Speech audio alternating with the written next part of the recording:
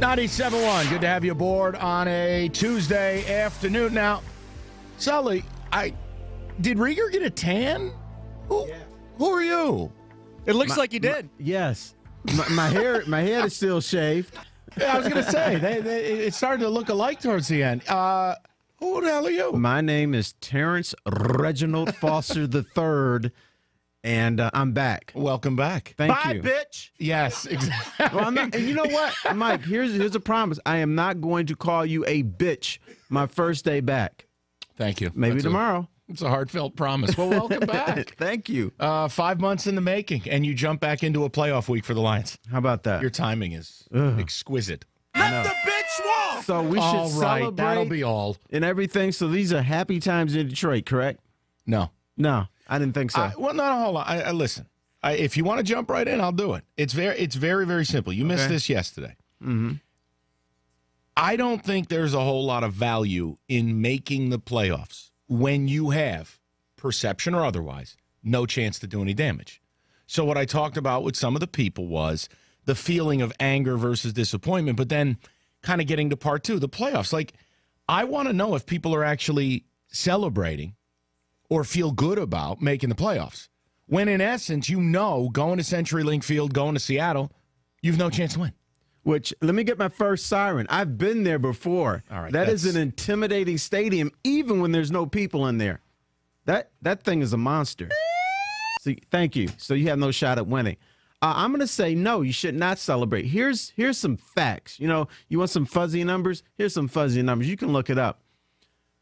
Even bad teams, I'm talking about the teams that stink, make the playoffs 3 out of 10 years.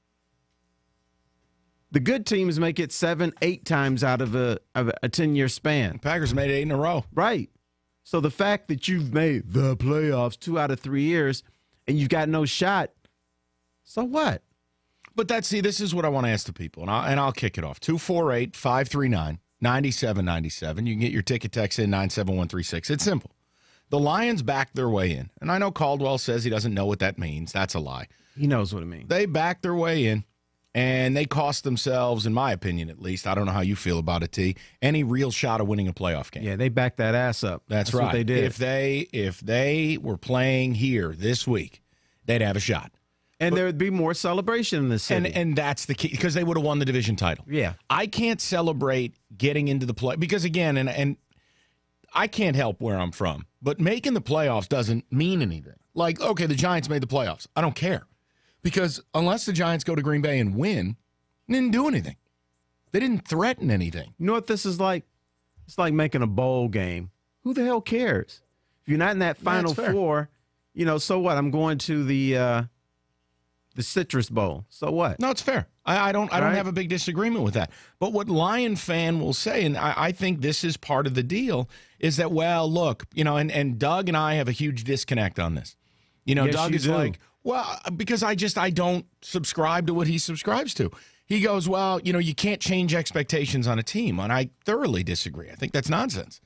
Look, yeah, I thought they were a 7-9 team to start the year. Frankly, they probably are a 7-9 team who got insanely lucky. More on that later. The fumbles at the end of games. The point is, when you were sitting at 9-4, you were the number 2 seed in the NFC. You had a bye week and a home playoff game. You had 3 games to go. And we knew the last 3 games were going to be challenging. We knew that they'd be difficult. I think we all knew, in fairness, they were never going to go 3-0. Maybe wouldn't even go 2-1. But let me give credit to my people out there. Even at 9-4, you saw the boogeyman coming. I didn't see the usual celebration. Hey, let's pop the champagne corks early. Let's put on our party hats. All the girls put on your hot pants and everything because we're going to the playoffs. You knew what could happen.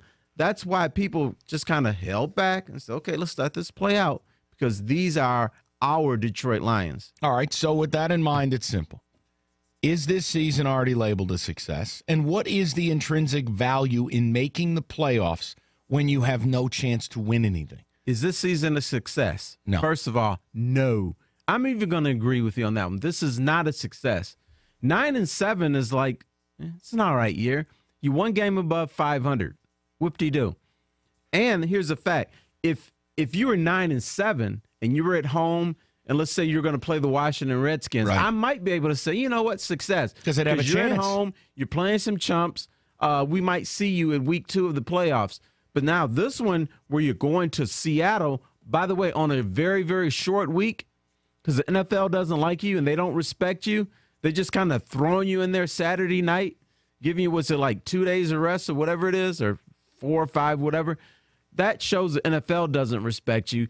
What you are is you are the Washington Generals for the Seattle Seahawks. You're there because there has to be 2 teams during the playoff game. So you're just going there, going to get your asses kicked. You come back to Detroit. So my question is, and it will continue to be, I need you to tell me what the value of it is. What is the value of making the playoffs when you have no chance? The value is for the rest of us that like NFL football. I want to watch a game Saturday night, and it happens to be my hometown team in there. There is no value when you have no chance of advancing. Like I said, this is like making the Citrus Bowl. It's cute. It's nice. I think it's tough, too, because this is a year in the playoffs where, like, great example, Oakland or Miami, both teams losing their starting quarterbacks just weeks ago with a broken legs, blown out knee for Tannehill. Sure. You know, their season now is wrecked. They have no chance to do anything. Miami's going to go to Pittsburgh and get drilled. I mean, at least in those situations. Oakland can win a game. Got Houston. All right, we'll do that Friday. The point is, Right. Look, at least those teams have an out. They have an out that they lost their quarterback, and they lost him 2 weeks ago. Yes. The Lions don't have an out. The Lions are just there. I mean, does anyone argue they're not the worst team of the 12 to make it? And you go to Seattle. I don't. I want to know if you are sitting out there in fan land and are happy and are satisfied and feel like, hey, I didn't expect anything. They're in the playoffs. That's good enough for me. Just because it's not for me doesn't mean that all of a sudden you're wrong. I'm giving you my perspective on it, why I wouldn't be happy with it. Yes, David. But you completely forgot. The Lions lost their quarterback, too. He has a finger injury.